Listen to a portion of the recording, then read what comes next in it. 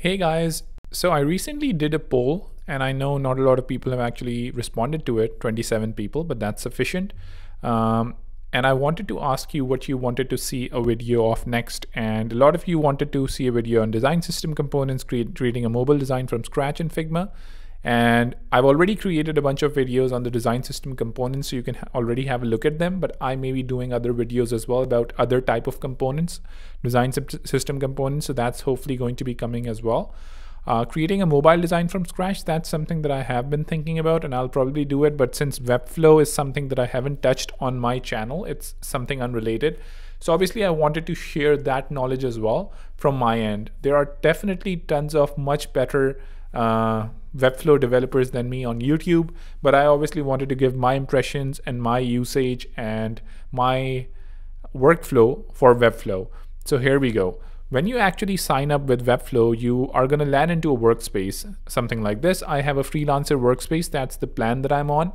Obviously, you can have whatever plan you are on particularly, but what we're going to do is we're basically going to start a new site. In this particular video, we're just going to be going over creating or just exploring the Webflow terrain, the canvas, understanding the different types of tools that we have in Webflow, and basically just playing around roughly. We are going to be creating an actual site and maybe multiple sites in the course of this whole course. So definitely stay tuned. So when you create a new site, you obviously have the ability to create a new site by using a blank template, or you have a bunch of starter templates as well that you can use to get started. And then you obviously have a bunch of templates if you keep on scrolling down. So all of them are available. But I'm just going to start from scratch because the purpose of this site isn't necessarily to create a website. It's actually to show you what Webflow has to offer to us and the way that we can understand Webflow's canvas and tooling system. So I'm going to say assets YouTube tutorial 1, and let's just create the site. So once you create a site, you land into what we call is a design mode, or a state where you can basically just start designing things. So if you see, this is generally the canvas on the middle. You basically have your page, you have the body element, as you can see, you have the navigator on the left hand side. So the left hand side are layers similar to the layers you have in Figma, Sketch, XD, whatever. These are all the layers that you have, and these are also going to be the layers or the DOM which you're going to have in when you actually code a website or when you actually publish it. So this is really important. Apart from that, like here on the right, you actually see the properties or the things that you can do on the element that you've selected on the left. So any element you select on the left, you're going to see the properties on the right. I can see the styling properties. So the first option is style, and it would be really helpful if you can remember these shortcuts as well, because they help you speed up your workflow really fast. I'm just going to zoom in as well so you can see all of this really big.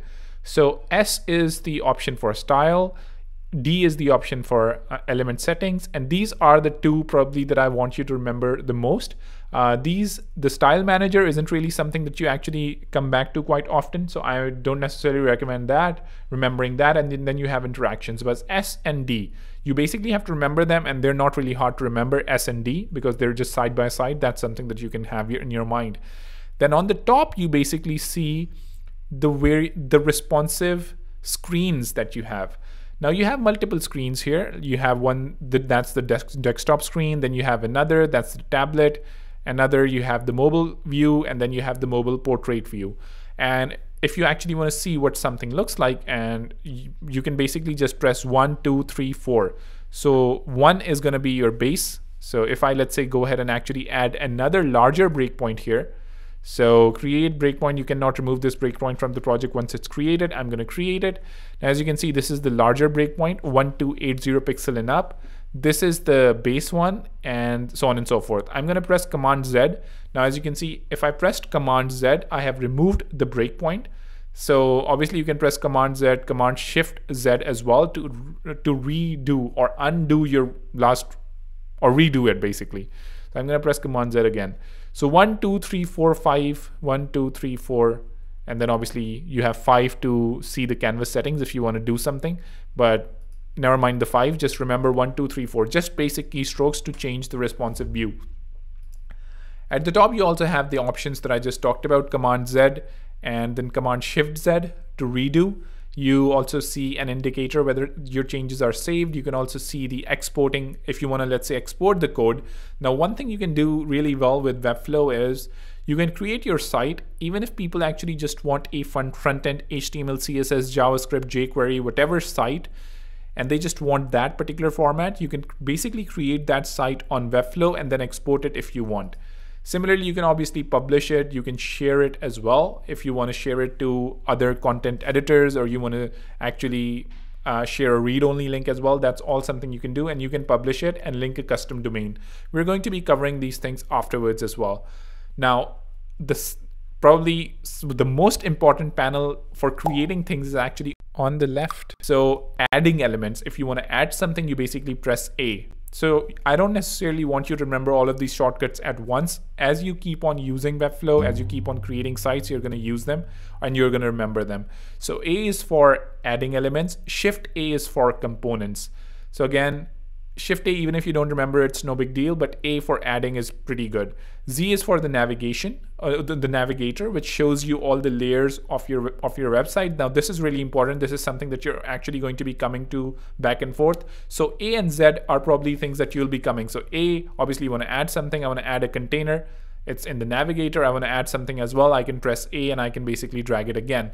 So that's something that you have to remember. P is for pages. So if you press P, you're going to land on pages. If you want to work on multiple pages, you can.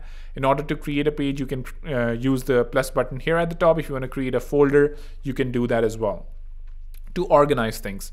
Then you have the CMS, and we're actually going to be talking about the CMS in a lot more detail because obviously it's an advanced topic, but it's really, really easy to use a CMS in Webflow.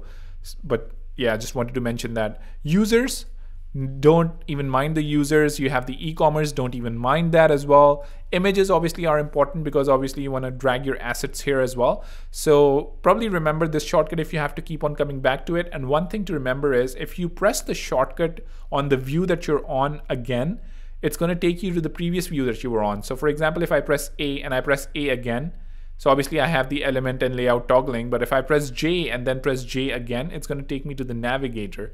So the navigator is the main view that you actually have to remember. And then you have basic settings as well, but I don't want you to worry about that.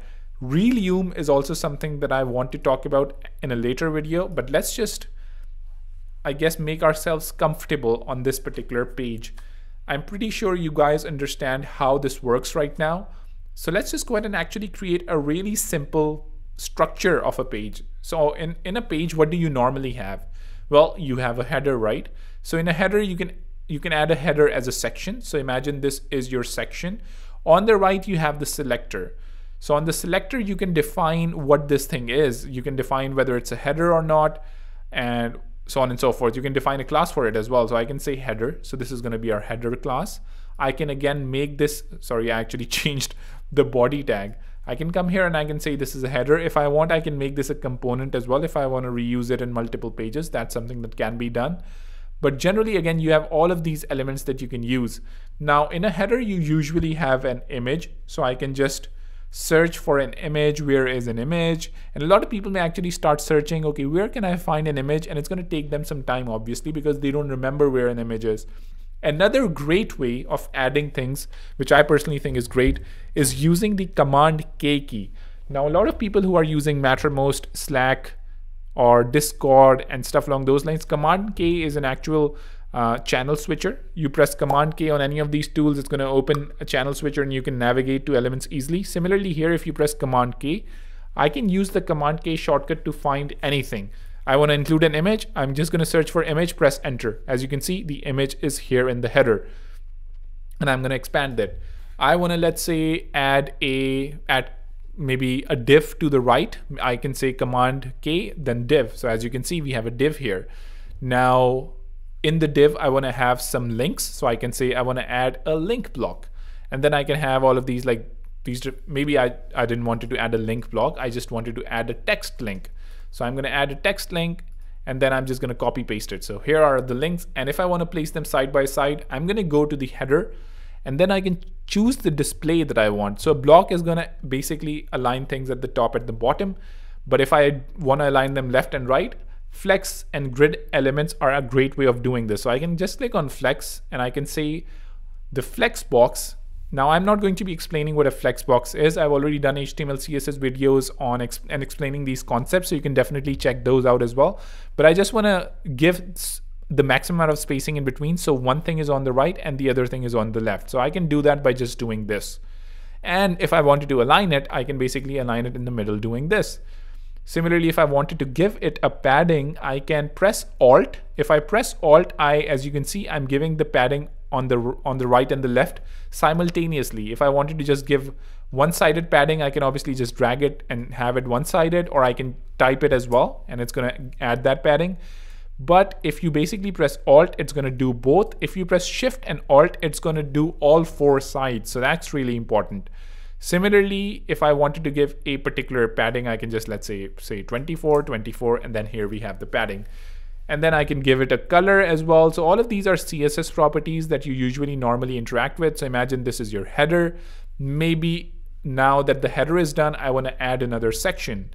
Now, what would you do to add another section? Not go here. Ideally, now you should go and press Command K and then add another section. So imagine this is your intro section. So I'm going to name it intro minus section. I can have a column layout here as well. Maybe in this intro section, I want to have a column on the left, a column on the right. I can do that with Flexbox as well. But just to explore other ways of doing things, I'm going to say I want to add columns in there. Now, as you can see, I have a column on the left, I have it on the right. I can also define or customize how this column, what the size of this column is going to be. Do I need 2 columns? Do I need 3 columns? What the particular sizing of this column is going to be? But maybe that's fine. I'm going to add a heading by pressing Command K. So this is column 1, another heading on the column, and this is going to be our heading again. So this is how you can have things side by side as well. And we can definitely explore all the things that exist in this panel, in these element panel, but we're going to be covering all of that hopefully soon in the videos as well. So now if I, let's say, wanted to create a footer, I can basically just copy this header. I can paste it at the bottom. I can delete this class. I can change it to footer. And similarly in this footer, I can have elements side by side. I can give spacing in between them. I can do whatever I want. And this is how you can basically structure a simple page in Webflow. Now imagine if I wanted to obviously have this footer sticking at the bottom. I can basically, something that I can do is, and there are different ways of doing it. I can obviously have the footer fixed at the bottom, or I can always say that this intro section is going to take a particular height. Maybe it's going to take, let's say 80 VH, which is vertical height, but that produces a scroll. So another good way of doing this is to actually convert your body tag. Maybe I'm getting a bit too complicated. I'm not sure if I should be, but let's say even if we are, I'm going to give it a height of 100%. And just to show you, if I actually give it this a background, now as you can see, this whole thing is actually 100%. This is my what do we call it, body tag.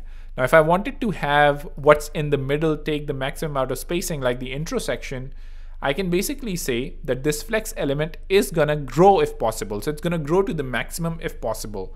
Now I can have that fixed at the bottom. I can keep on duplicating this heading, and if I do so, as you can see, if there's going to be a lot more content, this particular thing, this footer is going to go off scale. If there's not a lot of content, then obviously the footer is always going to stick at the bottom. So again, just some ways to think about it.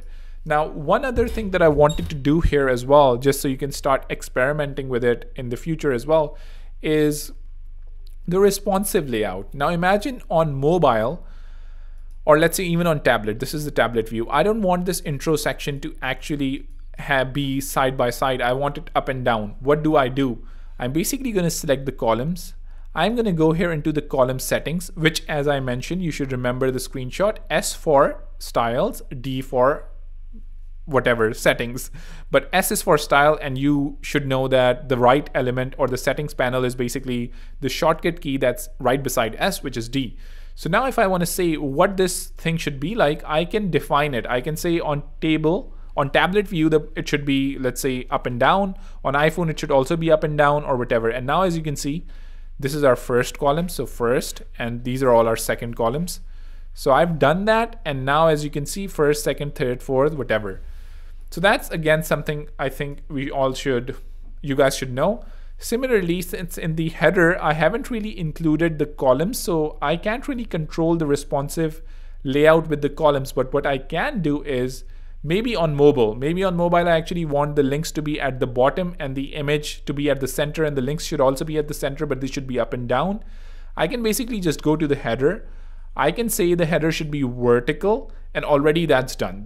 This thing that I wanted to do is done, and now I can add a padding to the top, I can add a padding to the bottom, and maybe I can give a gap in between the image and the text. And surprisingly, if I go to the larger variants, as you can see, nothing's changed there. So the good thing about this Webflow is the resolution that has the star, which is the breakpoint, is going to define the styles that are going to be inherited by all of the other screens. So if I try to go to this screen, the tablet one, as you can see, nothing has changed because it's inheriting its style from the base one. But if I go to the third one, where I actually manually changed something, it's overwriting the styles that it's receiving from the top. And it's, as you can see, there are changes here, and the changes are identified by the blue highlight.